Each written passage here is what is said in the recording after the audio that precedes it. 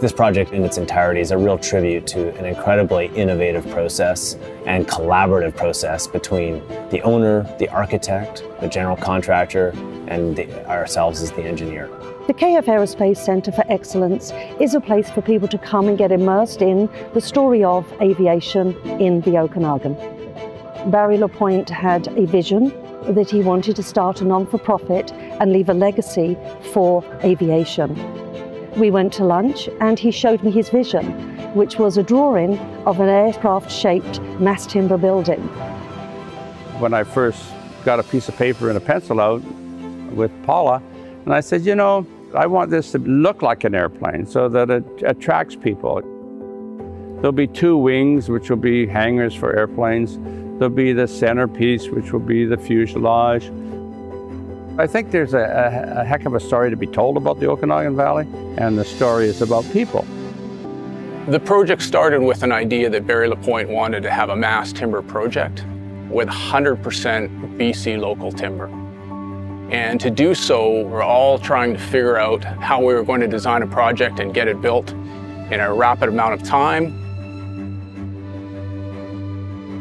When you peel away the skin, early aircraft were constructed in wood, and a lot of it was BC, Sitka spruce, and other woods.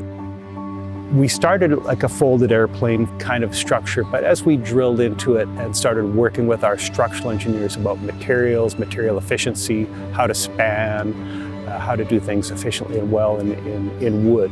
As the structure led the decisions, we just orchestrated and managed kind of those moves.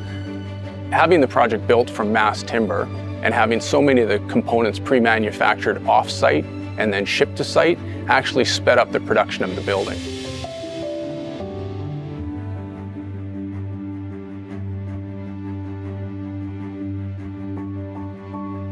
Mass timber actually is a great product to work with. It's quieter to build. There's less people involved in actually putting the structure up than there would be with a concrete building. One of the keys to enabling a structural system with as many different types and as many different components as you see in this building is really a computational approach to the 3D modeling and the structural analysis and design of the building.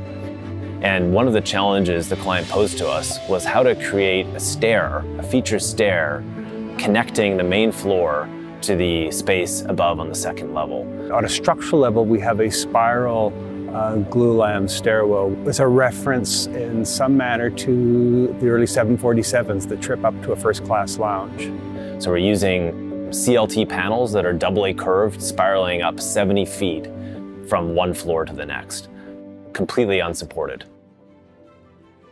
When it came to building the Center of Excellence, I thought that there's some way that I want to pay back to the community of aviation by building a facility that could be both an educational tool, a place to see some very antiquated airplanes that were very close to me. And anybody that walks up to this building for the first time is going to look at it and say, wow. And I think if you can get people to feel that way about it, they're happy when they get inside it, and they're going to be happy when they leave it, and they're going to come back.